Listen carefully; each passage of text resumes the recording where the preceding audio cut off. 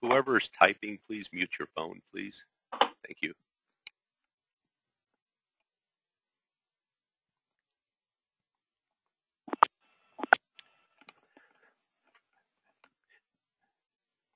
Hello and welcome to our continuing series of Central Region Science Sharing webinars.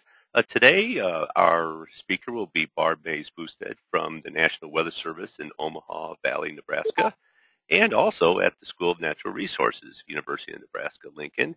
Her co-authors are Steve Hilberg with the Midwestern Regional Climate Center and Martha Shulski and Ken Hubbard at the High Plains Regional Climate Center. Her topic will be the Accumulated Winter Season Severity Index, or AWSSI. So without further ado, Barb, it's all yours. And at the end or along the way, if you'd like to ask questions, please just speak up. Okay, thanks, John. Again, this is Barb Mays-Boosted, and I want to take a minute to acknowledge my co-authors. I know John just read their names, but Steve Hilberg has been really instrumental in making this index come together and has put a lot of work into it. And also Martha Shulski and Ken Hubbard are my advisors at University of Nebraska. This work has been supported by the University Assignment Program, so I also want to thank Central Region and my own office for their support in this dissertation work. And what I'm going to present is a pretty big piece of the dissertation work that I've been doing over the last few years at University of Nebraska. So the presentation is an Accumulated Winter Season Severity Index, or for short, AWSSI. We have indexes for a lot of things in weather and climate. We have indices for drought, for tornado severity, hurricanes, just about everything you can think of, but we don't have one for season severity. My computer seems to be lagging just a bit, John. If you feel it's lagging too much, we can always run it from this side too. If you send me the. There we go. There we go. Okay. So. There we go. Well, the reasons we need a winter scale to begin with. When you ask somebody what a bad winter is or what a severe winter is, they may have different definitions, or what a good winter is. So, for example, on the left, me in shorts, that's my definition of a good winter. Steve Hilberg on the right, this is actually almost a good winter for him. He just wishes there was a little more snow. Steve and I got to talking about how we had an interest in doing this project and put our heads together to come up with an index that would quantify winter season severity so that we can use it to describe winters a little more objectively. So there are a few goals. If anybody here has heard me talk, you've probably heard me talk about Laura Ingalls Wilder and Little House on the Prairie books. So part of my need for a winter season scale is so that I can put some historical winters into a context. For me, that's the long winter of 1880 to 81, but there are certainly other winters of interest out there that someone might want to try to discuss the severity of. Some of those winters in the 70s come to mind. And also the mild outliers, you know, putting in context a winter like the one we had of 2011 to 12. You know, to be able to talk about how that's a record mild winter, well, we have to define what that mild winter means, too. We also can use this to put not just historical winters, but the current winter in the context. What is this winter most like? Is this a bad winter or an easy winter compared to the record? How does our winter here in Omaha compare to, say, Des Moines' winter so far this year? We can use a scale to assess climate variability and change, looking at things like ENSO scales, NAO, pick your favorite teleconnection alphabet soup. This is a way to have a quantity that we can look at climate variability against, and we can also look at trends with this scale. And finally, to make an index that's usable, that describes the severity, and that gives us a basis to talk about the impacts and applications. So here are a few of our goals as we put together this AWSSI. We wanted it to be an objective index that used weather parameters. We had some discussion about whether it should include impact-based or subjective information, but when it came down to it, you know, that stuff is really difficult to quantify. It's very difficult to even create a database, let alone to keep one up in the future. And it's subjective. An impact that might seem important to me and Steve, you know, might not be that important to another audience, and something we didn't think of might be crucially important somewhere else. So rather than try and get into the messiness of subjective indices or impacts, we decided to create this objective index, and then that can be used as a scale, as a basis for comparison for those subjective impacts that come up later. We wanted to use widely available data, the kind of stuff you can download really quickly on XMASIS. So we based it on daily temperature, snowfall, and snow depth. We're also working on a parallel index that, instead of snowfall and snow depth, uses precipitation, because I'm probably not going to surprise anybody by saying our snow records aren't the most reliable that we have. We also wanted to use this widely available data so that you can create an AWSSI database at a lot of different sites, as long as they have these few parameters in their records. So this could be done at co-op sites, ASOS, first order stations, as well as any other historical observations you can dig up.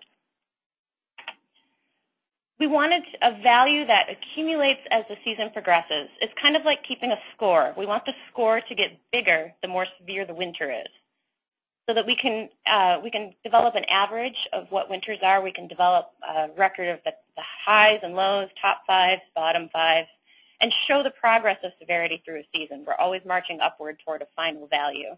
And that final value itself can be representative of the total severity of the season. And by doing this, it allows us to compare. We can compare at one site, let's say Omaha, we can compare seasons among each other, find similar seasons, find ones that were also affected by El Nino, for example. Or we can also compare site to site. We can look at the absolute values of our AWSSI score here in Omaha and compare it to, say, Minneapolis, St. Paul, and feel pretty good about ourselves. Or we can compare, we can normalize it, that is, basically divide the index by the average at the site, and compare how much of an outlier a site is for any given year. So, for example, the winter of 2011 and 12 was pretty mild. You know, was it as much of a mild winter here in Omaha as it was in, say, Chicago? Well, we can use this index to figure that kind of question out. And because it is pretty baseline and uses this objective meteorological data, it can be applied to multiple users and their needs. For example, road crews or plowing companies might know that when AWSSI reaches a certain threshold, their costs go way up. They've had to put in a lot of overtime or get extra supplies mid-season, for example. And maybe anticipating when these seasons are coming might help them offset some of those costs. That's just one example. Well, in order to define the severity of a winter, we had to first define what winter is, how it begins and how it ends. And we surveyed some of our colleagues, and we actually did also an informal Facebook poll, and found that, boy, everybody defines winter just a little bit differently, and it only has a little bit to do with where people live. We heard different definitions, some of them very calendar-based. You know, the winter always starts on December 1st, or it starts the weekend after Thanksgiving. It starts on the winter solstice. We also heard some meteorological factors. Winter starts at the first snowfall, or the first time the snow lays on the ground and sticks. And we heard very subjective definitions of what makes a winter begin. It's the first time I have to put my coat on, or it's the first time that my car slides in the driveway. So putting all of this together, we did want to get away from just a strict calendar-based definition, because part of what defines the severity of a winter is occasionally how long it is. So we established just a few criteria that trigger the beginning of winter. When the first of these things happens, that means winter has begun. So the first time that the temperature does not rise above freezing during the day, the first measurable snowfall, or if these haven't happened by then we'll fall back to the calendar and say, okay, then it begins on December 1st. The flip side of these is how we have decided to end the winter accumulation. The accumulation will stop after the last of these things occurs, either the max temperature staying below freezing, snowfall, the last measurable snowfall. We also included a snow depth measurement because sometimes that snow sticks on the ground quite a ways after the last snowfall or the last freezing temperature.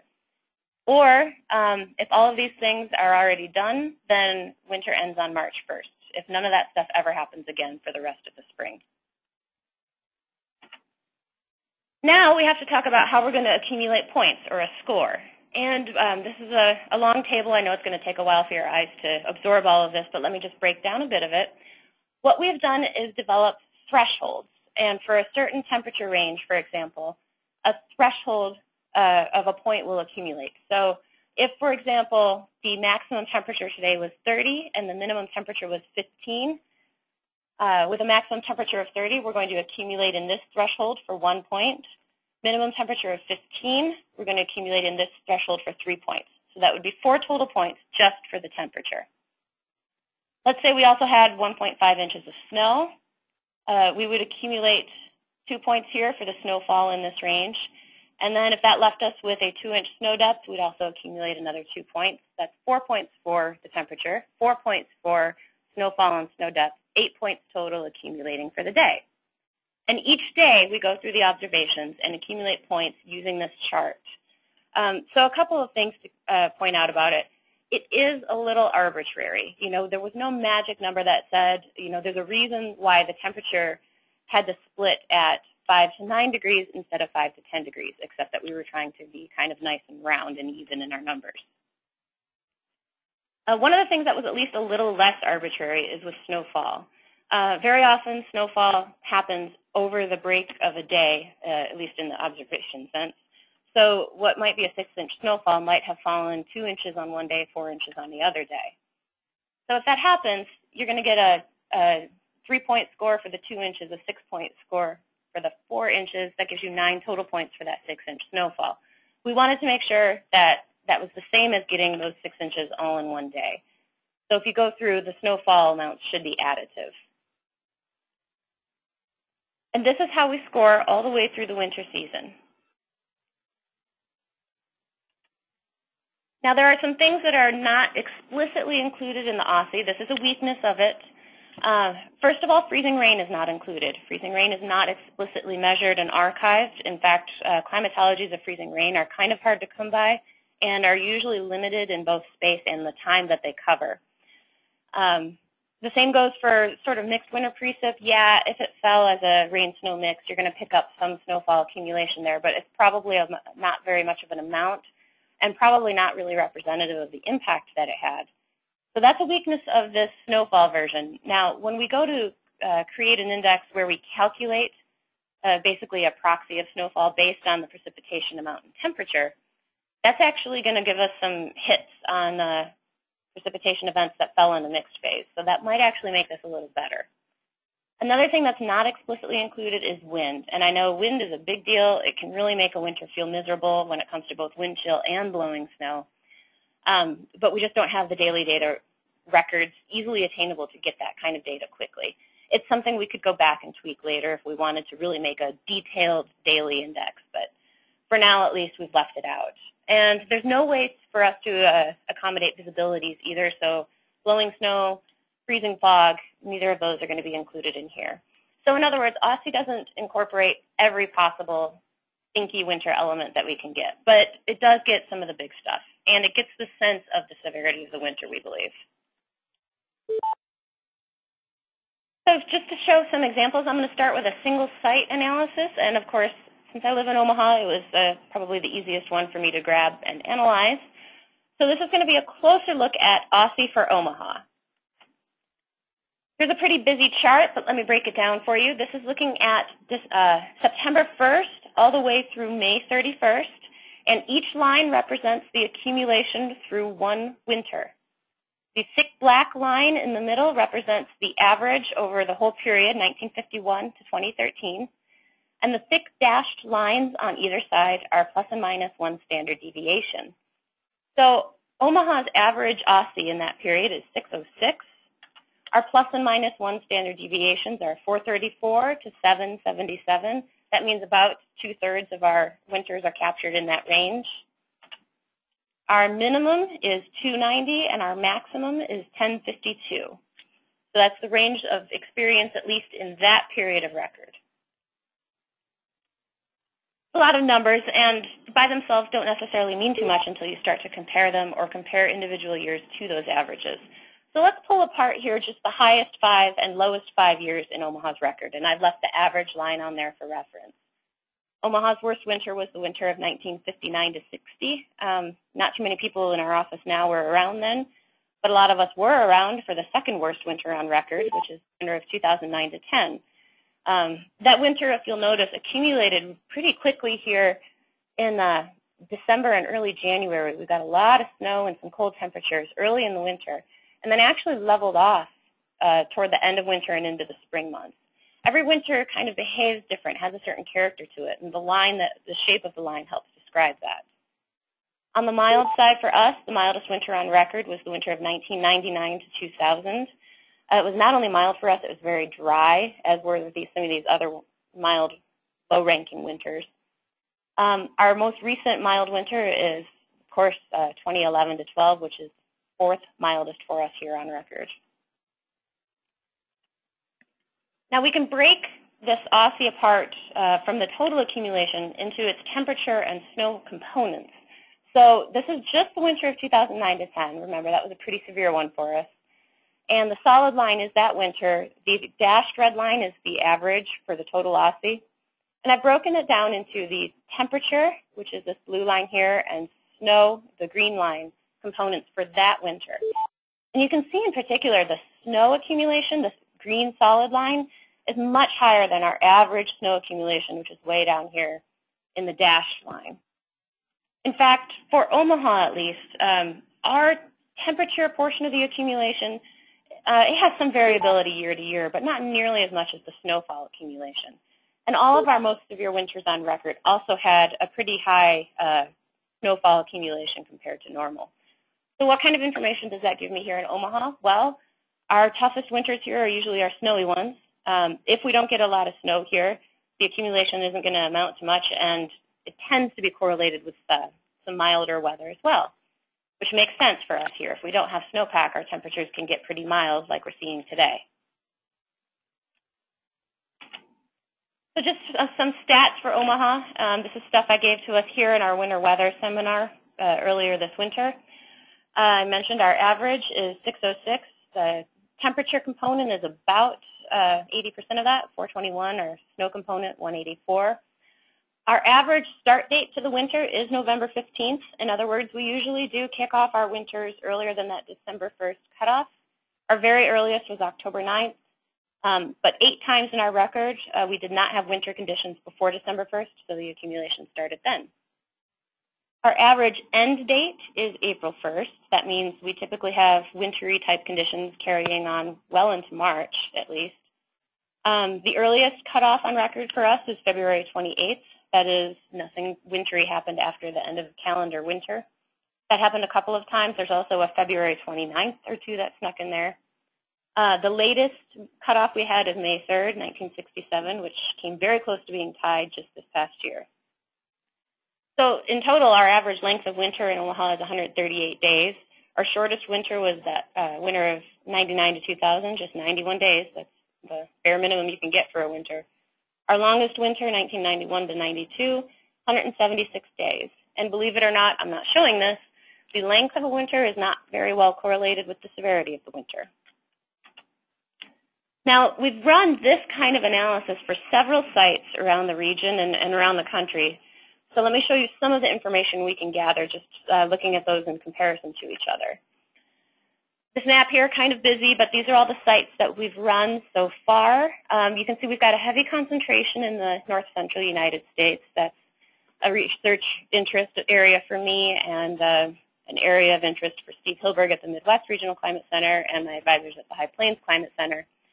We are also trying to get some sites that are a little bit or a lot outside of a usual winter climatology, because one thing we do believe is that this should work in just about every winter climatology that's out there. The only one we think it won't work well in is year-round winter, so places that carry a snowpack all through the winter or where temperatures can stay below freezing all through the summer.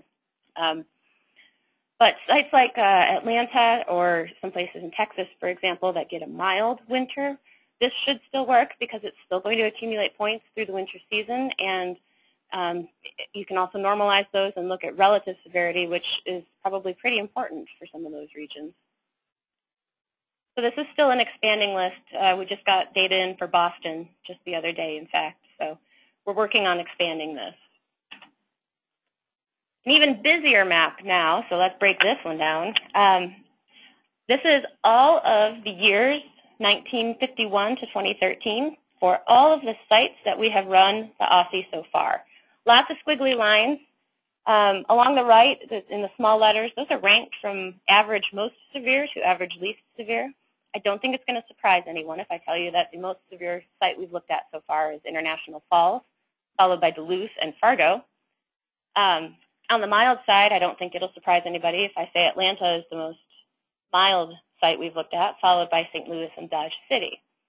I do have to admit that I was a little bit surprised at some of these results. For example, Omaha has more severe winters on average than Detroit, which makes me think my relocation from Michigan to Nebraska was ill-advised. Now you can look at these together and see some behaviors are common. For example, this winter of 2011 to 12 really stands out as mild everywhere. Everybody took a dip that winter. Some of these in the 70s stand out as pretty severe. A lot of upticks here in the 70s as well. And in some years, the sites don't behave a lot like each other. Some years there's some spread among them and a lot of squiggly lines going in a lot of different directions. And that means there was probably quite a bit of regional variability. So this is looking at the total AWSSI. Now we're going to normalize this, which again, we're dividing each site by its own average to look for big outliers. And all of a sudden, this late 70s really stands out for the mild sites on the record, Atlanta, St. Louis. Because these sites are so mild, when they get some kind of a wintry spell, it really stands out in their records, so the deviations get really strong. We're looking at 2 or 3 times normal there. Now, the more severe sites are the ones that are harder to deviate from their climatology because they're already pretty bad to begin with. The outliers just don't lie out that much.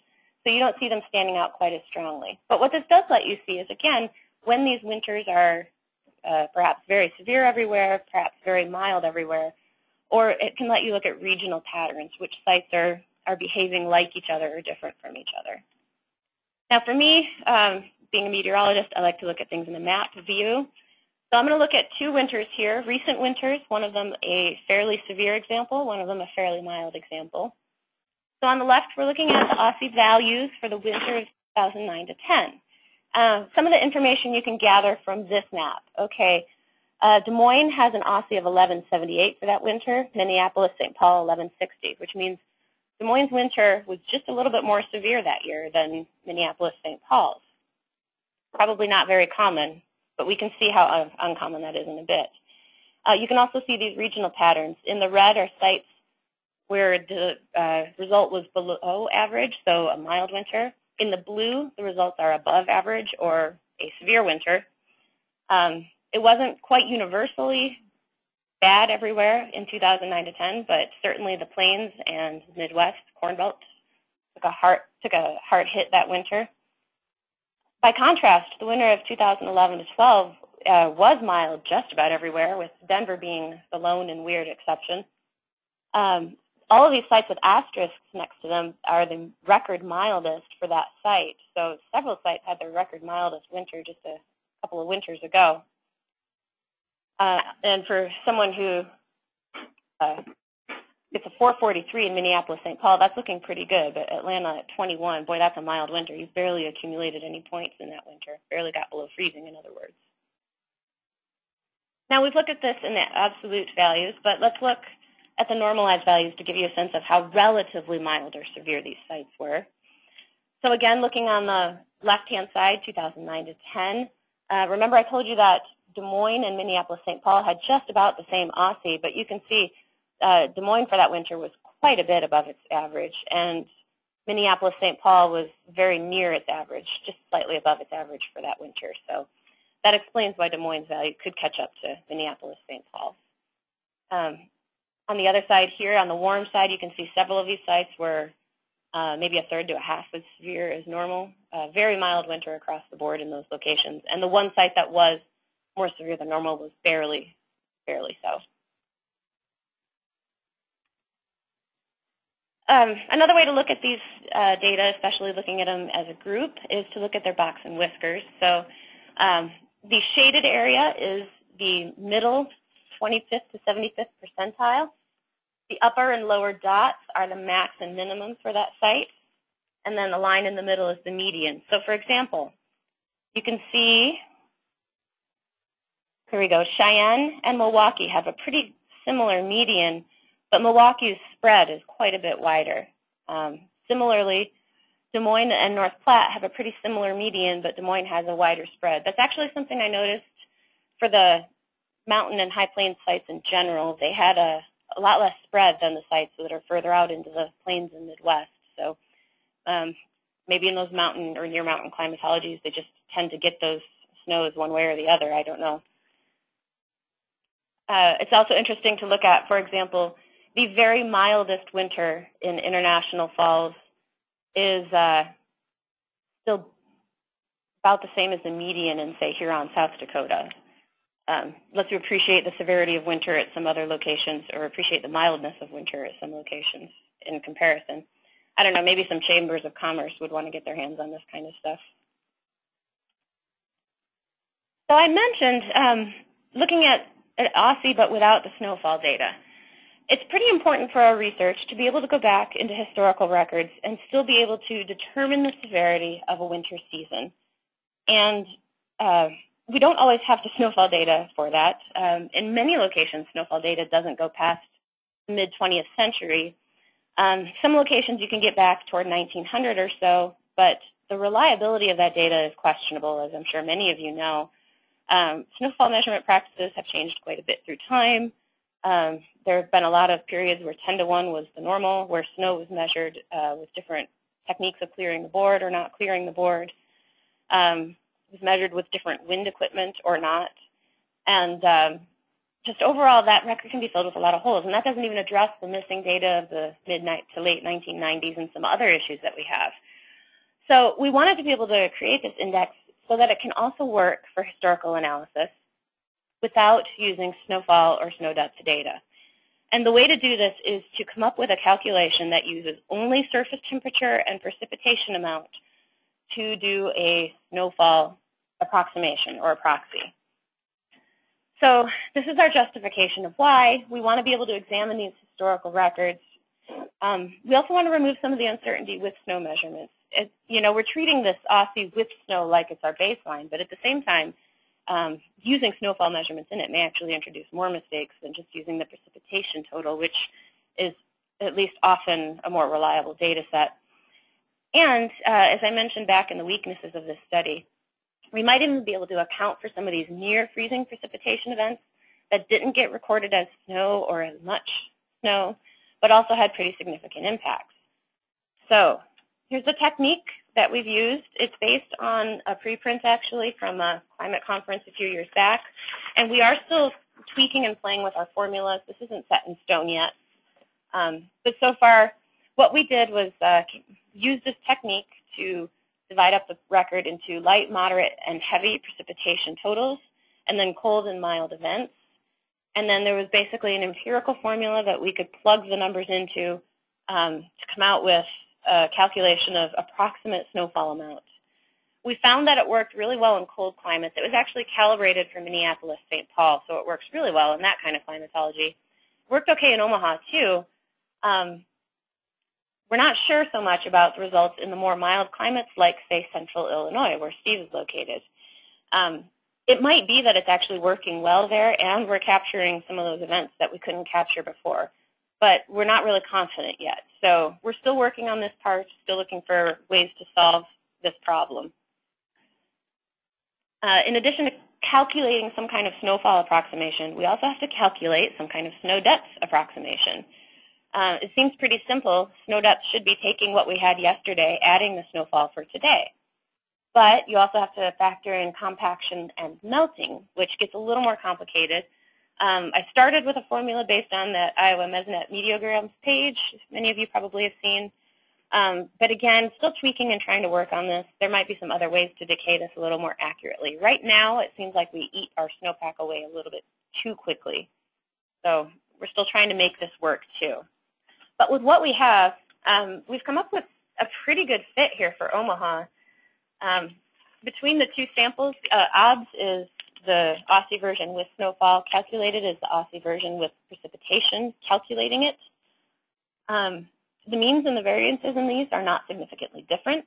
The R-squared, 0.88, not too bad.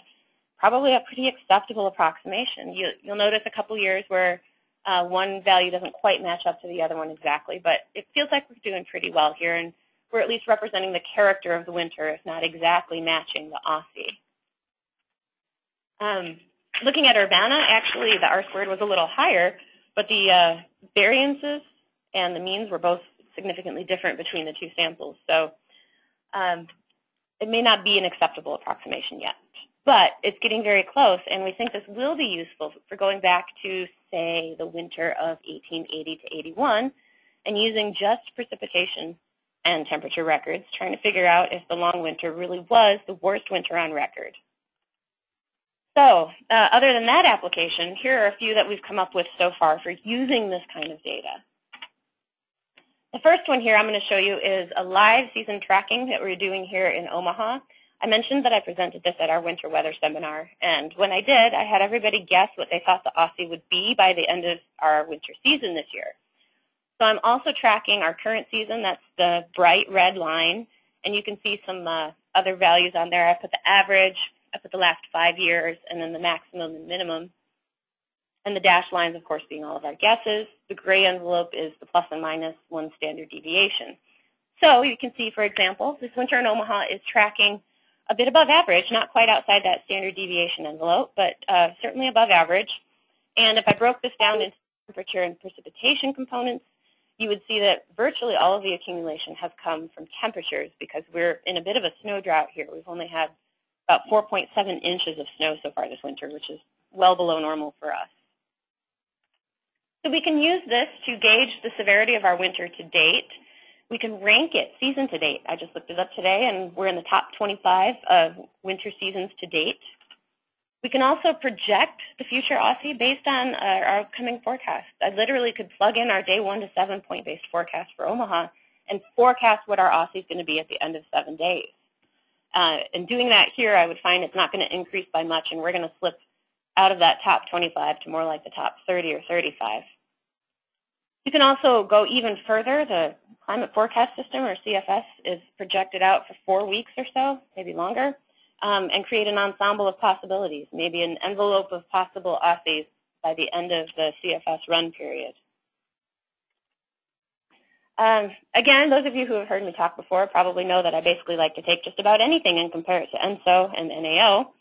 So why not try it with Aussie and see what happens? On the left side here, you'll see that compared the December, January, February ENSO analysis with Aussie at Minneapolis-St. Paul. And what we can say from this graph is that when a La Nina is present, there is a greater than usual chance for the Aussie to be on the high or severe side, a lower than usual chance for the Aussie to be on the low or mild side. And then on the right side, if you look at January, February, March, El Nino and La Nina composite, still for Minneapolis-St. Paul, you'll also notice that in an El Nino, it's less likely than usual to have a severe Aussie or a high Aussie count. These kinds of analyses are possible at every site we run this at. Some will have significant values and some won't, but we can at least see if there's a way to break these down. And we can also look at the individual components, temperature and snowfall.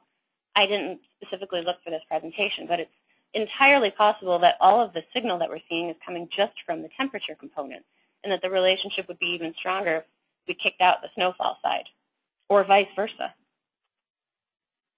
We can also look at NAO, and negative NAO, we tend to not see mild winters at Omaha. Positive NAO, we tend to see a better chance for mild winters in Omaha. Again, not surprising based on some other analyses we've run here already, but confirms what we know and is another way to look at the index and use the index to provide information. Another graph here that's a little on the busy side. I've taken 4 sites, Fargo, Minneapolis-St. Paul, Des Moines, and Omaha, and I've broken them just into the first and second half of their records to see if there are any differences or trends between those first and second halves. And at each one of those sites, you can see that the median value has decreased. So winters are milder in the second half of the record than they are in the first half of the record. You can also see that the median in Fargo now is a little bit like the median in Minneapolis-St. Paul used to be back in the day. Ditto for Des Moines and Omaha. Median in Des Moines now is a little bit like the median in Omaha used to be back in the day. I've run a few other trend analyses. Just about every site I've analyzed, at the very least, the temperature component has a downward trend, and in most cases, a significant downward trend. Snow is a little more variable. I haven't really tried to look at it holistically for a rhyme or reason, but definitely there are some sites where snowfall is trending upward and others where snowfall is trending downward. So the overall AWSSI is trending downward for the most part in most sites. Temperature components of it definitely trending down. One last possible application, and this is more on the user side, maybe something that our state climatologists, for example, can take the AWSSI to help some customers with. Let's say there's a customer out there that has some kind of critical thing that happens when AWSSI reaches 700. Excuse me. Maybe the cost increases for that decision maker. It could be road treatment, could be school closures, whatever. In Omaha, that's happened 17 out of our 61 winters. Now let's say if this customer knows that there's a chance that our AWSSI is going to reach 700 by January 15th, they can do something to offset that cost. They can make some kind of purchase or cancel some kind of contract or something that helps them out. Well, I can tell them that when the AWSSI is at 350 or better or greater on January 15th, 10 of those years have gone on, 10 of those 16 years have gone on to exceed 700. Well, that's a probability of detection of 60%, a false alarm rate of about 38%. That's getting to be about as good as some of our convective warnings that we ask people to take action on. So maybe for that customer, that's enough confidence to take that kind of action. Maybe it's not. Maybe they want to go to a higher threshold where there's a better chance of capturing it. In any case, this is just a possible application where someone can take this meteorologically based index and apply it to something that's subjective and impact-based to help some customer make a decision. There is still quite a bit of additional work. We're getting pretty close with this to completion, but we need to complete working on this temperature and precipitation version. We're just tweaking things around a little bit before we run our sites with it. We also have started to break down the analysis to temperature and snowfall or precipitation only components. Once we do that, we'll want to run some of these ENSO composites and some other things just to see how the trends play out and see how the teleconnections play out. We're just about to winding down on adding more sites, but we are planning on adding a few more at least. Just a few more from around the plains, but mostly right now I think to get to some of these other climate regimes so that we see how they compare. And then finally, Steve has done a wonderful job running these through a program he's written back at the Midwest Regional Climate Center. But we want this kind of information to be easily accessible, just as easy as going into XMASIS or LCAT, so that anybody, wherever you are, can go look up what your AWSSI is, get your curve to date for this winter, get your averages for your normal winters, for example. So we're hoping to find a home for this permanently. We're thinking maybe LCAT might be a fit, but we're still working that out. And then hopefully everybody will have access to this. So in summary, some of the benefits of the AWSSI are that it is calculated using widely available data. It allows analysis of winters, especially in the Central Plains, but really in many climate regimes. And it should have broad applications, everything from analyzing past winters and describing them to giving a state of the winter update and maybe even predictive capabilities. And it should have applications to multiple sectors and many users. This should help you answer your media's questions about how bad is this winter just as easily as answering a really in-depth inquiry about what severity of winters cost schools more than a certain amount because of shutdowns. The limitations, this doesn't include wind, so no wind chill, no blowing snow. It doesn't include mixed precipitation or freezing rain explicitly, although the precipitation-only version might help with that. And the thresholds are set with impacts in mind, but they are still kind of arbitrary. The good thing about thresholds is that they're forgiving, so the index should be able to use your actual data that you pull off of XMASIS or homogenized data, it really shouldn't matter because, you know, the homogenized data, I don't think, make big changes most of the time. It probably will be absorbed within the amount of a threshold in most cases. So with that, I am happy to take any questions or your thoughts and ideas, potential applications, anything you might want to know. If you're curious about your own site, and it was one of the ones on the map, shoot me an email and I'll be happy to talk it over with you and send you the data that I have. And for those of you who are listening to this as a recorded version later, please don't hesitate to get in touch with me on email if you have questions as well. And with that, I'm going to get through the rest of the winter, and Steve is going to celebrate the rest of this winter. He's super excited because it's been a high AWSSI winter for him. So with that, I can take any questions, and thanks for your time. Hello, can you hear me? Yes. Yes. Hi, Barb. This is Richard Heim at NCDC. This is an excellent presentation. I very much like what you've done here, and I can see great applications to it. I do have a question concerning one of the slides. It is the multi-site AWSSI 1951 to 2013 normalized AWSSI time series. And one thing that really jumped out at me is the consistency between the stations for a number of decades, but there are a couple decades, couple decades that really jump out as not showing much spatial consistency. The 2000s, first decade of the 2000s, and the 1960s, I guess the late 50s, early 60s, and then late 60s, early 70s. That is very interesting. Would you like to comment on that? Well, golly, you're right. That is very interesting. It would be interesting to go through some work to see what the patterns were at the time and what the dominant teleconnection features were during those couple of periods. It would also be interesting to break these into smaller regional segments and see if, for example, the Great Lakes are behaving consistently with each other and the plains are behaving consistently with each other, but the two are not behaving as a group consistently with each other. But that's a really good insight. Thank you very much. Hey, Barb. Yeah. This is Todd up in Sioux Falls. Question for you. You mentioned it early on in the presentation that you grab these values kind of arbitrarily as far as the temperature ranges and that. Have you really tested it if you changed the temperature values or the ranges 1 or 2 degrees and how that would affect your end result as far as the values are concerned? It kind of concerns me a little bit that it was just kind of arbitrarily decided on. Yeah, you know, early in the process, we did a little bit of sensitivity testing and tested with a couple of the more extreme locations. International Falls was our cold site, and I think we used Champaign for our warm site. We did do a little bit of sensitivity testing. It didn't seem to affect things too greatly.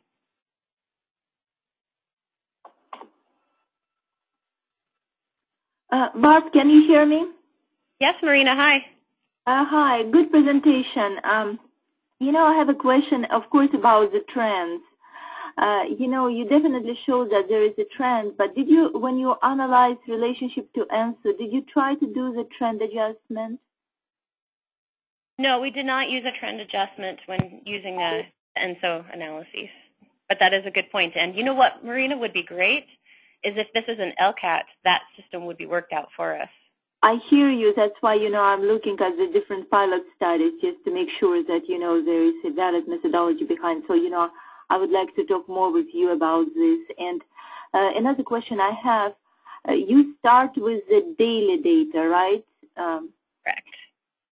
To get the onset of the index, do you think, is this, maybe we should start not with LCAT actually, but with XMASIS, because they will be doing this data mining section, and then it will go to MCAT for analytical capabilities.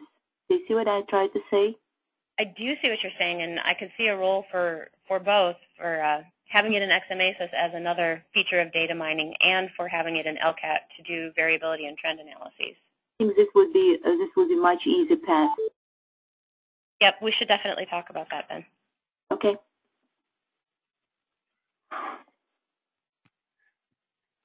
Barb, this is John. I have a question. I don't know if you've spoken with or you've worked with, and you may have already, that I noticed that NCDC has this regional snow index. Is there any, which they try to get impacts? Have you thought about how some of their work may be useful to what you've done, which is great? Don't get me wrong, but just something I was just wondering about because I was familiar with it. Yeah, I've had good conversations with, I believe it's Michael Squires at NCDC who's doing that work. Right. And, you know, his goals are a little different than ours. His goals are to gather impacts of snow events and spatially, where ours are to look at the severity of a winter season as a whole in a point-based scenario. So they almost go together, but they kind of support each other but don't really mesh together. But, you know, putting together his information with mine would really help tell the complete story of a historical winter by using the thread of AWSSI to show the severity as it accumulates, but also his collection, his database, to talk about specific events within that winter. And I think the biggest difference is that ultimately our outcome is to have a value at the end of winter that describes how bad that winter was. And his index doesn't necessarily include every snow event. Yeah, Barb, this is Richard again. Along that line of thinking, have you considered doing some kind of spatial integration of the station AWSSIs to get a measure of the spatial severity extent, spatial extent of the severity of winter across the country or a region? Yeah, in fact, once we do get this in a place that's a little more automated and less labor-intensive, I'd like to see it even possibly being gridded, where you could come up with a climatology and a deviation from climatology and look at the spatial extent of severe impacts or severe winter seasons, for example.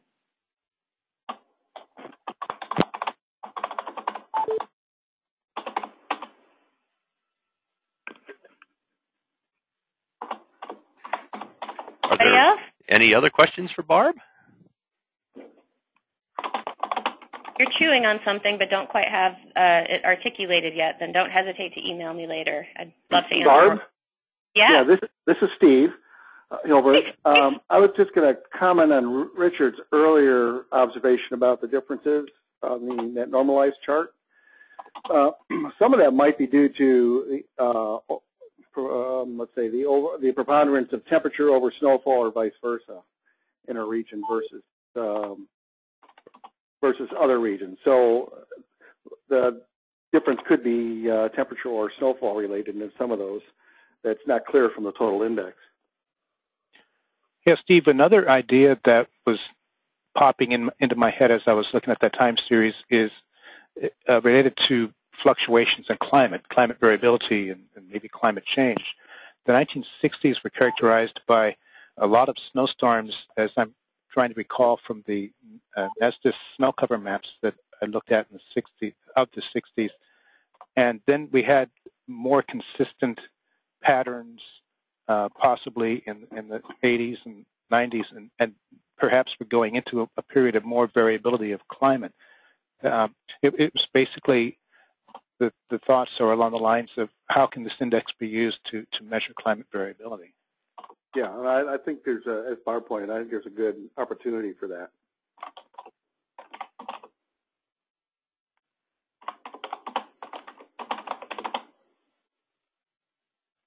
Hey Barb, this is Pat at Paducah. I assume that you have some kind of computer program that you're running all this through to create the indices? To give proper and full credit, Steve has a computer program that he's running, yes, and then we do some post-processing in Excel. Okay. How hard would it be to port that? Yeah, I'd love to do something like that locally here, but you know, it's probably something you're not interested in is what the winter is at Cape Girardeau, Missouri. What I'm hoping is ultimately this is going to be put on someplace central where everybody can do their own analyses if they want to. this is the discussion with Marina and I to hopefully get it worked into maybe LCAT or maybe XMASIS or maybe both. In the meantime, if you have a site you're interested in, it wouldn't pain us to run a site or two at least. No, so, it's a pretty, once we get the data, it's a pretty simple job. Okay, I might do that. Thank you. And I'd be happy to step through with you, what the analysis looks like in the spreadsheets and things like that too. So just get in touch with me. Okay, great. Thanks. You're welcome. Yeah, Barb, I also was aware that the ACES database, or this whole database system, does have some APIs and ways to actually call the data in real time, as it were, if you were calculating it.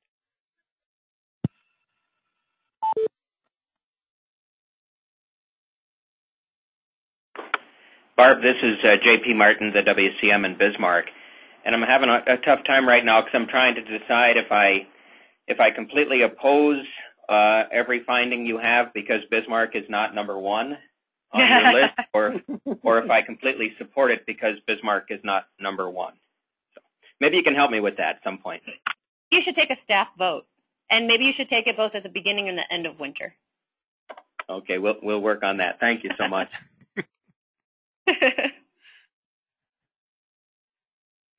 JP, this is Jim in Omaha. We'll happily give you that number one if we can do that some way. Hey, I was going to comment that you know our winters here. Of course, yeah, you lived through some mild ones up here, so I'm not sure they count. Very true. Hey, I just wanted to thank Barb too. Thanks, Barb, because I know you coming off your cold and everything again. And just my comment very quickly is I'm just kind of more excited and looking forward to how we can kind of figure out how to apply it and use some of the applications, and I think that's just going to take some time to work out, but I already like some of the things Barb's proposed with it. So we're looking forward to kind of watching it grow here and see where it takes off to. So thanks again, Barb. Thanks, Jim.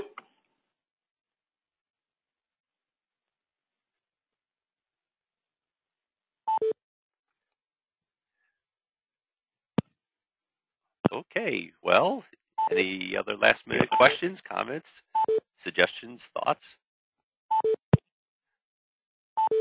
Okay, well, Barb, thank you so much, and also Steve and everyone at High Plains RCC, Martha and Ken, and I know Jim Meyer's also been good to give you all the time that you've had too, so they've been really great.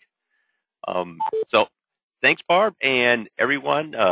Thank you for joining our webinar, and we hope to see you next time. Bye-bye.